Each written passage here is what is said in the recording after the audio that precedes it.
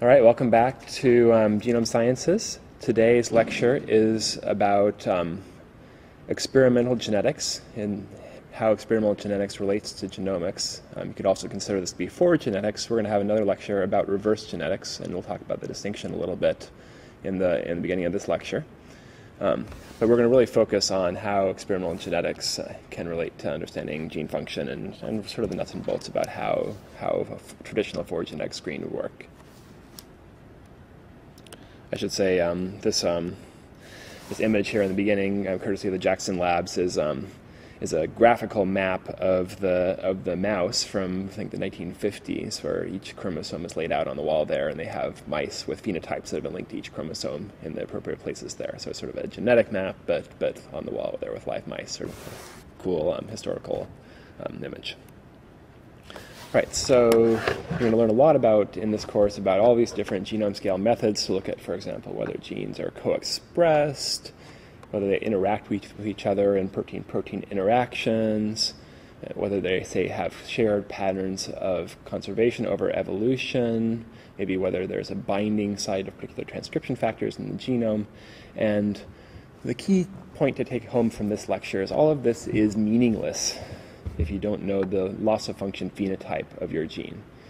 As much as these other pieces of information link your gene to a particular process, until you can show how losing the activity of that gene impacts that process, you don't really know anything about what that gene is really doing. Right, so this is sort of the key point, that a gene's function, what is important for in the cell, will manifest itself in the loss of function phenotype, and or gain of function phenotype in some cases. So when that gene is altered, the phenotypes that you see will result from the processes that are defective in those mutants, right? So this is just some images of some of my favorite organism, worms, and this is what a wild-type worm looks like. And we have some worms, for example, this worm here is rolling around on its axis, a roller worm. So maybe has some defect in its nervous system or in its skin. It turns out mostly these are skin defects in the case of the worm. This is a dumpy worm, it's called, which is sort of a short, fat worm. Again, it has to do with the fact that the skin hasn't properly formed to allow it to make its normal long worm shape. This is an uncoordinated worm, so it's just sort of lying there, not moving very much.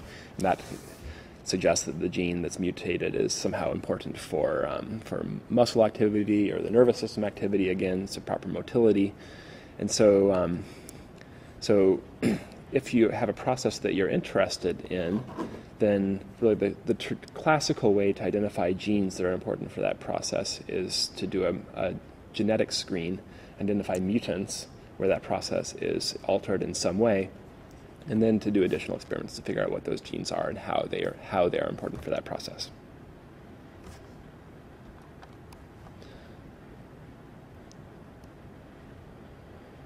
Right, so it's important to choose the right system when you do this. Right, so you don't want to spend all of your money.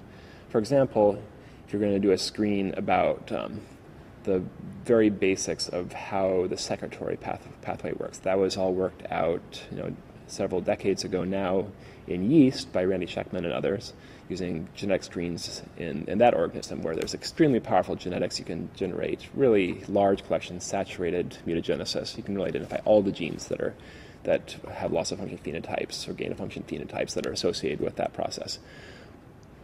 However, you can't use yeast, for example, to study clotting, because yeast, one, they don't clot because they don't have blood, they don't have vasculature. And so if you're going to study clotting, you can't do it, and you can't even do it in worm, because worms, it turns out, don't have vasculature either. So you have to do that in some vertebrate system where you have the clotting system that's similar to ours. Right, so here's sort of a wide range listed on this slide of sort of commonly used genetic systems, and they really span the whole range of evolution from mouse, which is a mammalian model system very similar to humans and has certain advantages we'll talk about, all the way down to yeast, where if you're looking at common conserved eukaryotic cell biological functions, then yeast is often really the place where you get the most bang for your buck. You can grow 10 to the ninth yeast for a couple of dollars worth of media, whereas mouse you're going to pay huge thousands of dollars and thousands of dollars in cage costs for a smaller experiment where you deal with just really a handful of mice. All right, so to do a phenotype-based mutagenesis, a genetic screen, you need to have a way to induce mutations into the genomes so that you can then have a population of animals or individuals that you can select for some or identify that have a particular phenotype. And then we'll talk a little bit about the breeding schemes that are used in animal systems in particular for identifying mutants from screens. Right. So the simplest way to induce mutations is by just letting them happen on their own. So remember, mutations are fairly common. So there's the per base mutation. It's about 10 to the minus 8th per base, right? So that in practice means that there's going to be some kind of a loss of function mutation. Well, one in any given gene, but 1 in 10 to the 7th, right? So about 10 of those mutations are likely to give you strong loss of function. Maybe that's a slight underestimate.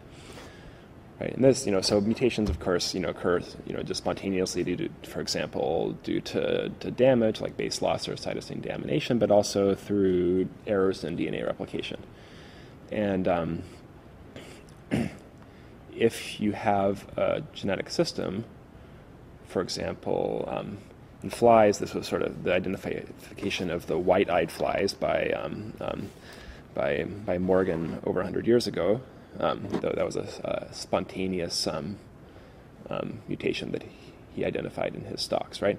So in yeast, since you can grow 10 to the 9th yeast, even though the mutation rate is 10 to the minus 8, in your population 10 to the 9th yeast, you've got all the mutations in there. So you can just plate those out, and if you have some selection, for example, you're looking for yeast that grow on a particular drug, you'll get colonies that correspond to your mutations without having to do any mutagenesis whatsoever. Right.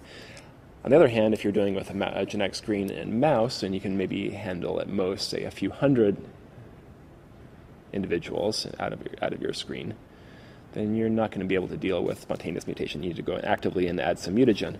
And so sort of the classical ways of doing this are through radiation, chemical mutagenesis, and insertional mutagenesis. And so with the radiation, the idea would be that you have an X-ray machine, not this. This wouldn't be the actual machine you'd use. You put your mouse there. You would typically do this with a male mouse, so you can get mutations in the sperm precursors, and then the idea is that each sperm will have a different mutation in it, and let them go. Now, X-rays have certain radiation-based mutagenesis. Gamma rays, X-rays have the advantage that they tend to make sort of fairly large mutation, strong effect alleles by making double-stranded breaks, and then you get the repair of those, causing, say, big deletions. So you can actually delete several genes in a row, which can be really useful if you're dealing with a process where you have a lot of duplicated genes. It turns out in most species, there's actually enrichment for genes that have similar or homology to each other, being located adjacent in the genome. And so this method gives you some chance of making deletions that take out both copies of a gene if you have two. Most mutagenesis these days is actually done in most model organisms is done by chemical mutagenesis with chemicals like EMS, ethyl methane sulfonate, or ethyl nitrose urea, which these are alkylating agents that basically the idea is that these will add some kind of methyl or other alkyl group to your DNA bases, and then that will somehow cause a defect, either misrecognition of the base or some kind of defect associated with the repair of those bases. And those have different biases and different advantages. It turns out that for example, EMS was really commonly used in most genetic screens in worm and fly, and it'll give you something like 1 in 2,000 individuals will have a mutation in any given gene, a reasonably strong mutation in any given gene. In mouse, EMS doesn't work that well, probably because it's probably metabolized in a way that allows it not to be as effective, and so E and U is the mutagenesis of choice. But that's really sort of worked out empirically for each organism. And then so the last way is insertional or transposon mutagenesis, and so it's most famous in fly, where they have this phenomenal tool, the P element tool, where you can go and you can have these P elements, basically transposons, jump into the genome, and if it disrupts a gene, you have a mutation in that gene. And that has the huge advantage that now you actually have a little molecular marker there that you can use to identify exactly what the gene is. If you have a phenotype, you can just do some kind of inverse PCR, figure out what the insertion site of your transposon is, there you have your gene. It's easy, right? Okay, so just to emphasize, the advantage of these mutagenesis methods is the much higher rate, right? So you can have, in mouse it's actually astonishing, you can get this 1 in 700 basically mutation rate per gamete per locus, which is amazing that can even be tolerated. Right? And it's important, I think I mentioned that this has to be worked out empirically. Sort of a key feature is what the actual dose is that you use. So you don't want to use too low of a dose because then you won't get enough mutants. And if you don't want to use too much dose because then these chemicals are toxic, either both from other mechanisms and from the just toxicity of having too many mutations in there. So if you have too much dose, you're going to have also not enough mutants because you're not going to get any animals out of it. And so really for each system, there's been for the well-studied systems, there's been work to figure out what the optimal dose is. And this, if you're developing a new model system, of course, you have to work this out empirically each time. Okay, so here's sort of the pros and cons of doing traditional forward genetics, right? So the advantages, you can get lots of different mutations. You do a screen, especially in an organism where you can get a lot of individuals, you can easily get a huge number of mutations. One of my neighbors in our genetics department here just recently did a screen where they spent I think a couple of months over the summer, and they got hundreds of individual mutations that affect the process they're interested in. And this is in worm. In addition, you get a rich variety of alleles. So we'll talk about reverse genetics, where in reverse genetics is when you have a gene you're interested in, you just specifically knock out that gene either by RNAi or by targeted deletion of various kinds. And you're going specifically trying to get either a strong loss of function or a null allele for those genes. Whereas with a forward genetic screen, you can get a really wide variety of partial loss of function and sort of regional and specific loss of function, regulatory element mutations. You can get gain of function mutations as well. And everything is tied to the phenotype that you screen for. And this I can't emphasize enough, that if you ask a question with genetics, you'll get an answer. It's not guaranteed you'll get the answer that you want, because you may not have been asking the question that you thought you were asking. So if you screen for a particular phenotype, you'll find out how you can get that phenotype, but not necessarily what the process is that you thought was going to give rise to that phenotype. So it's important to be really sure that your phenotype is specific to the process you're interested in. Now, the disadvantages, one, it's a lot of work to perform a screen. I mentioned the screen that my colleague performed. It did take, basically the lab spent a couple of months doing the screen. And the other is that you identify all these mutants that have phenotypes related to the process you're interested in, but there's a fair amount of effort involved once you have the mutant to figure out actually what's wrong with it. If I mentioned that, for example, in mouse, in the E and U mutagenesis, you have 1 out of 700 genes is affected. There's going to be really thousands of actual sequence changes caused by that mutagenesis in any given mutant. And so you have to be able to have some way of sorting through and figuring out which are the causal ones. And traditionally that would be done by first a linkage study to figure out where in the genome it is, and then some kind of fine mapping approach, where you would try to maybe identify mutations in the genes in the region that you had mapped your phenotype to. Now, this is changing a lot. The next-gen sequencing approaches have provided new ways to identify mutants, and we'll talk about that towards the end. Okay, so a lot of what we're going to talk about is going to be in mouse, and I just want to put out the plug for why mouse is a system that's perhaps underutilized for forward genetics. It is expensive. However, it has a lot of big advantages. One, there's inbreeding, and inbreeding is really important. It means that both copies of the genome are essentially the same in an inbred mouse strain, so you don't have the allelic diversity between two alleles in the strain getting in the way. The genetics are pretty powerful. I mentioned the mutagenesis, for example, and there's a lot of really useful tools. We'll talk about balancer chromosomes, visible markers that you can use for mapping. There's really useful ways to manipulate the genome. So, for example, you can go into ES cells and create targeted insertions, deletions in different parts of the genome. And it's because it's such a well-studied organism and has a lot of parallels. It's a mammal, and so it has a lot of parallels with our development. So there's been a lot of a really detailed phenotyping. So we know a lot about the way normals are supposed to look. Right. So this has been really, this is what, a quote that came out with the publication of the mouse genome in, I think it was 2001 or 2002. And the argument was that now with the mouse genome, we can really take some of the variants that we identify as associated with human disease, and we can directly correlate those with what's going on in the mouse, and that mouse models are going to be the most powerful way to interpret human disease alleles. Now, whether that's true or not, I think that in many cases you can go to an even simpler system, worms or flies, for example, and you should if that's the appropriate system to do your modeling in. But mouse has the advantage of having really in many ways similar physiology, although definitely not identical to humans. And just to also emphasize that some of the phenotypes, not just say, we think about in human genetics, things like heart attack as a phenotype, but then there's the endophenotypes, like the LDL levels and the triglycerides and so forth and so on. And so mouse is often a good system to look at those phenotypes as well and sort of the quantitative traits. Right.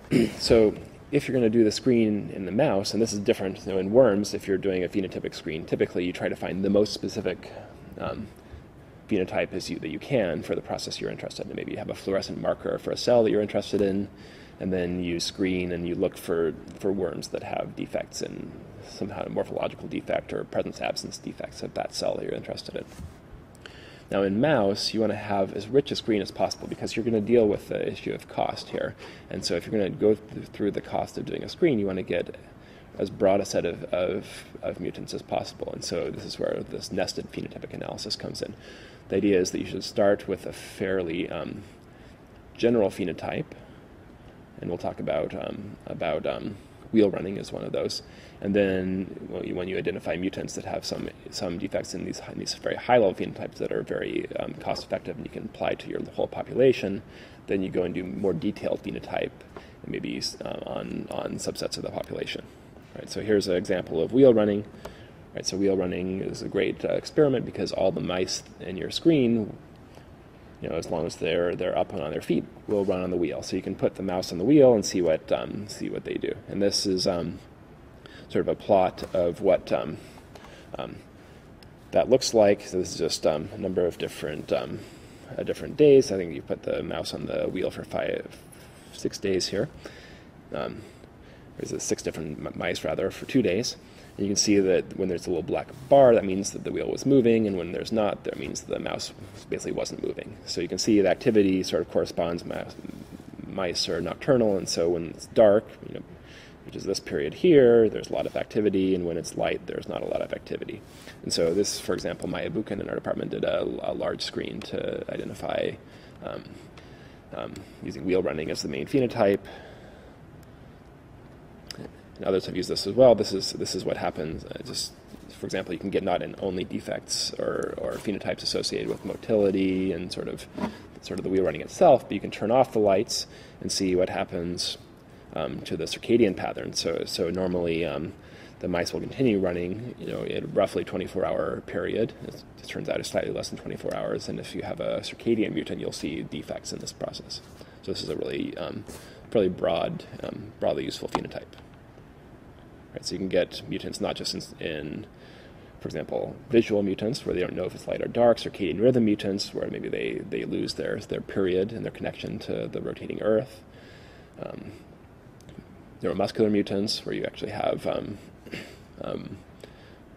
mice that are having a hard time running, sleep mutants, where maybe they are waking up when they should be sleeping and running in the middle of the daytime, and so forth, so on. Right, and then maybe you go on to some more expensive, you have some candidate sleep mutants, you go and actually put an EEG on those mice and see, well, are these actually having sleep defects that we can identify with this more expensive test. All right, so let's talk briefly about the actual schemes that are used to generate mutants in a forward mutagenesis screen. So we'll talk first about dominant screens and then recessive screens. Dominant are easier than recessive screens. We'll talk a little bit about how you identify the gene that's responsible for your phenotype. And then at the end, we'll talk about some alternative mutagenesis screens where you're actually sort of trying in a phenotype neutral way to identify mutations across the genome. Right, so the simplest screen would be a dominant screen, and this is an example from mouse. Now you remember, mouse, the most common mutagenesis is E and U, so you feed, or you give usually a male mouse the E and U in their food, and that goes in, and it will wreak havoc in their germline, and usually you'll get a period where they're sterile because the sperm stem cells have died back, and eventually they'll repopulate and they'll have mutations in them. And so this is useful to do in a male because now you can mate that male, and every progeny in theory will have, and this is important, a different mutation, right? So the idea is that you're aiming not to get the same mutation a bunch of times, but you want to get different mutations in each individual. And when you mate this male mouse to a unmutagenized female, then in your first generation you'll have one normal copy of each chromosome and one mutagenized copy of each chromosome. And if you're doing a screen for dominant mutants, you can just take those first generation mice and do a phenotypic analysis. Look, do they have trouble running on the wheel? Do they have, if you're doing this in flies, what color are their eyes? So, whatever your screen is, you can screen in that first generation. And then, if you have something, then you can start, doing other crosses to maintain those mice. A recessive mutation screen is much more tricky, and I'm going to go through the simpler version, which is how we would do it in worm. Worms have the advantage of being a self-fertilizing hermaphrodite, and so you don't actually have to cross males and females. And that has huge advantages in a recessive screen. And then we'll go through a slightly more complicated example of how you would do this in mouse. Right, so in the case of worms, you would use EMS instead of ENU as the mutagen, and you would add that. In general, you would soak worms at a particular stage. Again, the strategy is pretty similar. You're trying to get mutations into the sperm primarily, although you get it into the oocytes as well in the case of worms. And you grow those on a plate. And you have one big plate with lots of mutagenized worm. And those will have their F1 progeny. Right? And so here's... if you're looking for a viable mutation, you can just leave those, again, all on one or a small number of plates. But if you're dealing with mutations that are going to be homozygous lethal, which is a pretty common kind of screen to want to do, maybe you're looking for defects in skin development where the embryos blow up at the point when they try to elongate their skin. And so those would be lethal. And a recessive lethal in the first generation, perhaps you have one plate that has a heterozygote for that mutation on it. So it's got one normal copy and one mutant copy. Right? And so if you have basically you've singled these F1 worms, one worm onto each plate.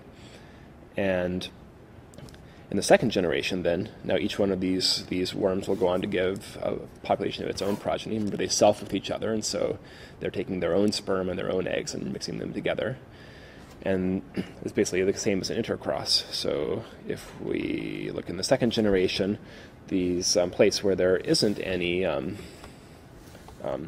mutation won't give us our phenotype, but on this plate where we had the heterozygote to begin with, now 25% of its progeny are, these are switched.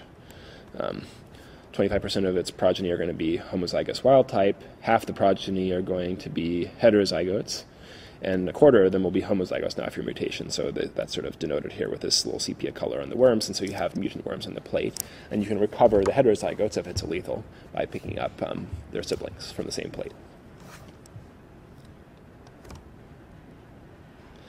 Now, in a gonochoristic organism, organism where you have males and females and you have to actually mate them together, it gets a little bit more complicated again. So the beginning is basically the same. So this is true in mouse, this is fly, fish. You would have to do a similar kind of breeding scheme. So you have your ENU treated male here. Now again, each sperm is going to have a different mutation in that male, and you cross that with a wild type female, and you get this heterozygous mutant, F1. Now, here's the important thing. That is the only animal that has that particular mutations. So there aren't other animals that have the same mutations, and so you have to find a way to get that mutation homozygous. And so one way you might be able to do this would be to then cross that heterozygous mutant to a wild type worm, and then if you do that, half the progeny will be wild type, and half the progeny will be heterozygous again. And if you get males and females in this next generation, it's important obviously that you have males and females, then you can cross those together with each other. And if you do that 1/4 of the time, you'll cross two heterozygous mutants together, and 1/4 of their progeny will be homozygous mutants, and you'll be able to see your phenotype. Okay, so that's definitely possible, and if you have large brood size, maybe even reasonably efficient. But you can, there's actually a trick you can do to make this even more efficient. That's to back cross to the father. So we start the same way here, but instead of taking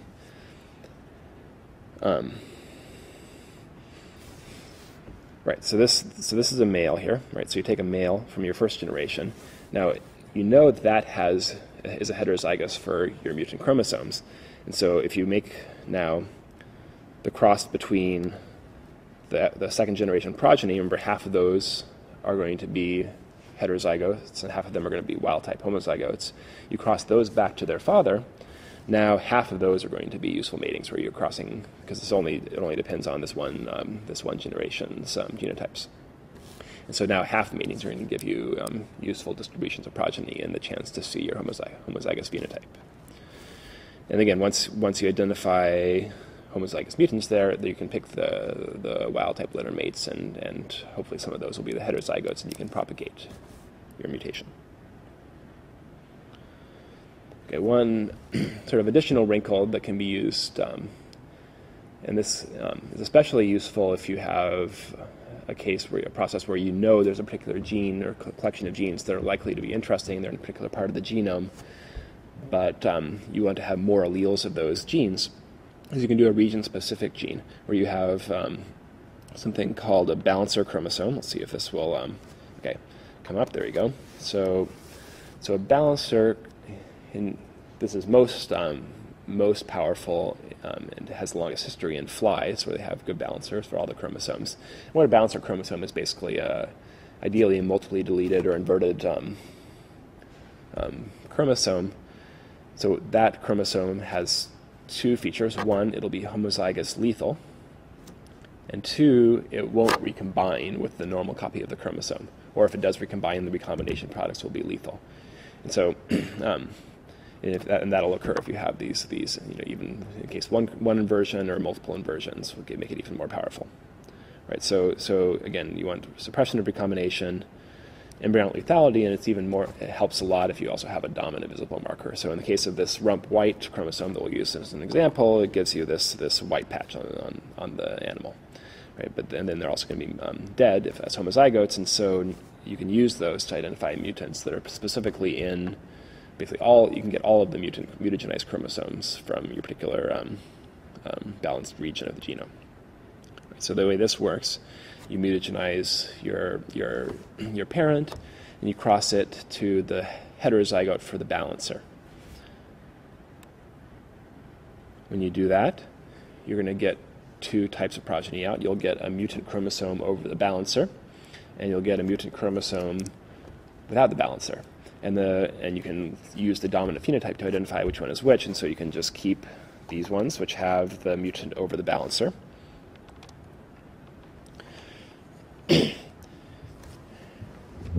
And if you want to identify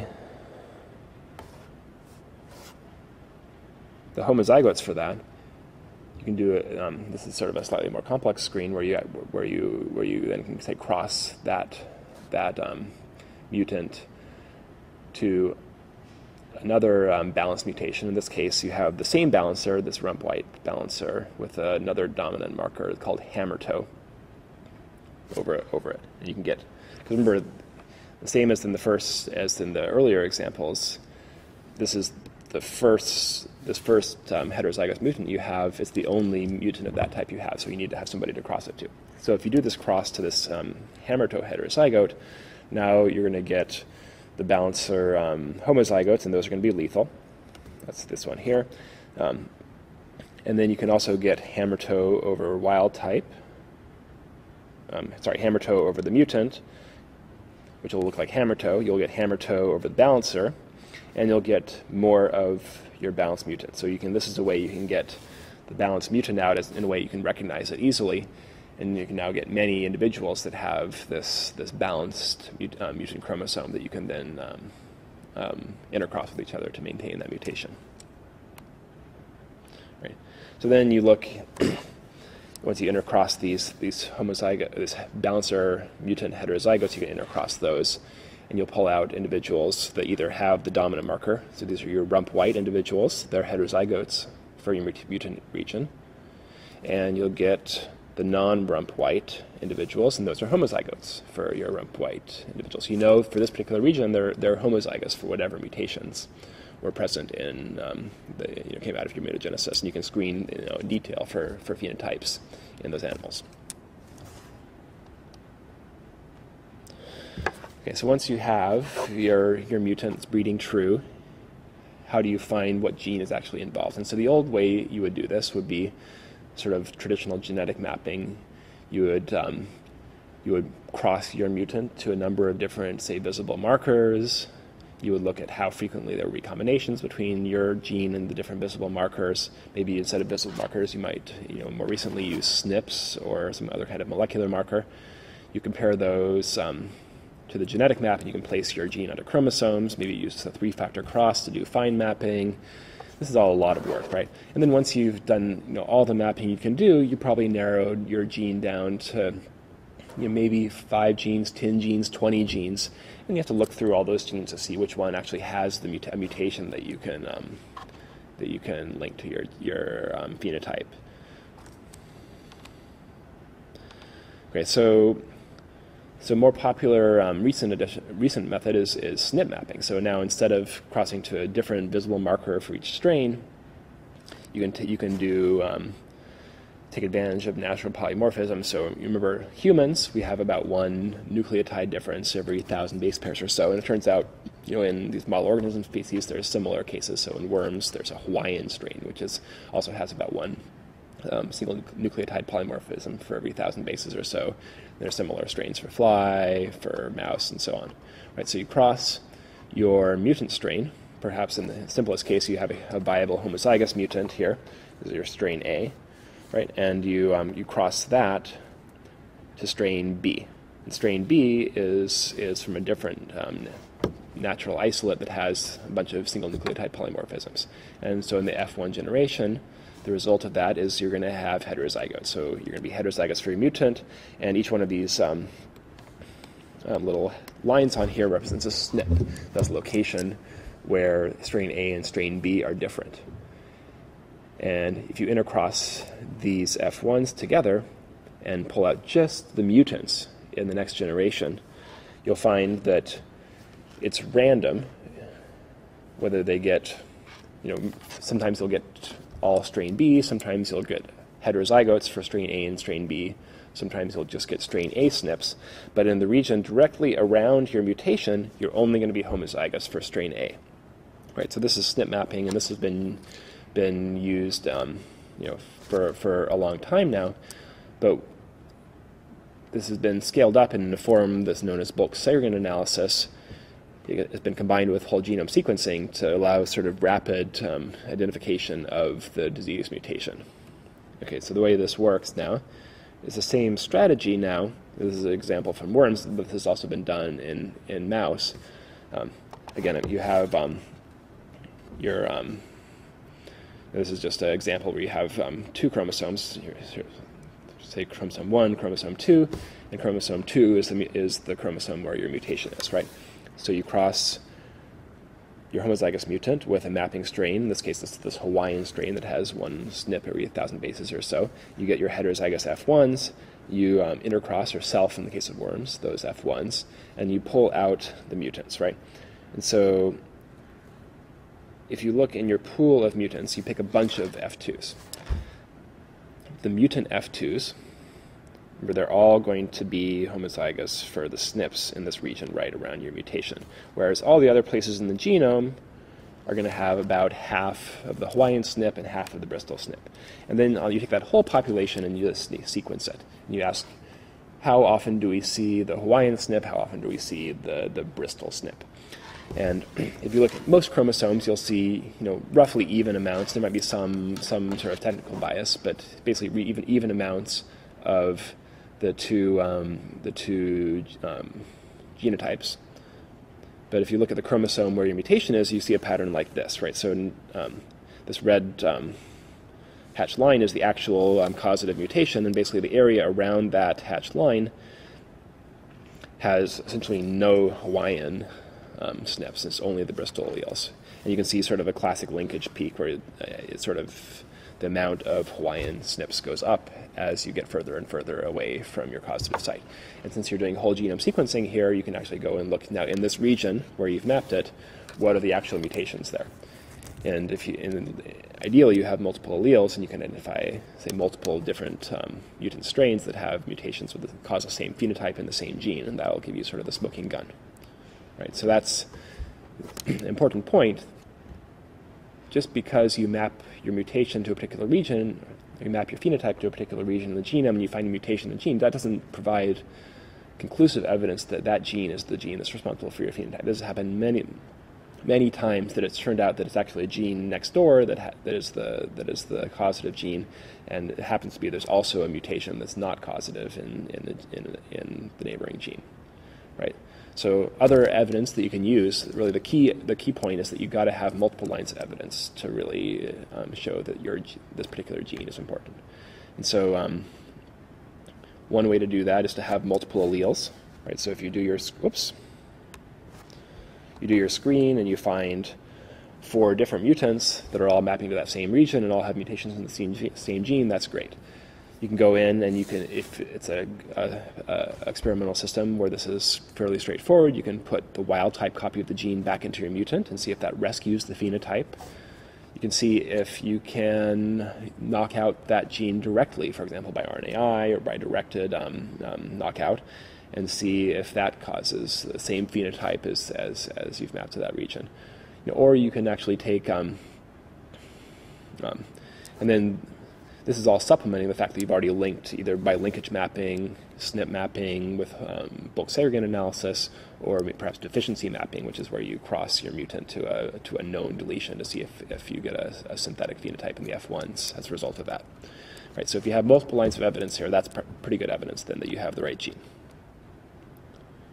Right, so the last thing I'd like to talk about today is sort of reverse genetic application of sort of traditional forward genetics tools. And so reverse genetics is when you have a gene that you're interested in, you make a mutation in that gene, then you look at what the phenotype is. Right? And so tilling is an approach where you actually take a library, and this was first done with plants, but it's also done with mouse embryonic stem cells. So the idea is, for example, in mouse, you grow up a big population of embryonic stem cells that you mutagenize the stem cells, and you take different pools of those stem cells, and then you use a molecular screening technique. You can think of this as, in a perfect world, you could actually sequence, and this is actually sort of the way going forward this is going to be done. Each of those client clones identify clones that have mutations in a gene that you're interested in, and then inject those into mouse embryos and make mice out of them. Right. And a similar kind of project has been done in C. elegans, actually using direct mutagenesis of worms. So this is the Million Mutants Project, which is being led by Bob Waterston and Don Moorman primarily, where they've sequenced now almost 2,000 strains, and they've taken each of these strains as a result of EMS mutagenesis, and it's been intercrossed so that it's as close as possible to being homozygous for a collection of mutations. And by sequencing these 2,000 strains, they've identified 800,000 mutations, right? So that's something, what is that, 400 mutations per strain. Now, many of these are putative null mutations. You can see the number of genes they've identified null. So null mutation would be either a strong splice site mutation early in the gene, early stop codon, things like that. So only about a third of the genes have those strong null mutations. You can imagine there's a strong selection against those in genes that are lethal. You're just not going to pull those out of your screen. But they have, on average, 9 other alleles per gene. So even in genes where maybe the deletion allele would be lethal, you actually can go and find partial loss of function alleles from this set, is the idea, and go and characterize them for your phenotype. Right. So there's lots of tools. We talked a little bit about mouse genetics, and this web page at the Jackson Lab is really useful for learning about what tools exist for mouse genetics, and there's similar databases for other organisms, worm-based for worm, fly-based for Drosophila. There's SGD for yeast, etc. Thanks.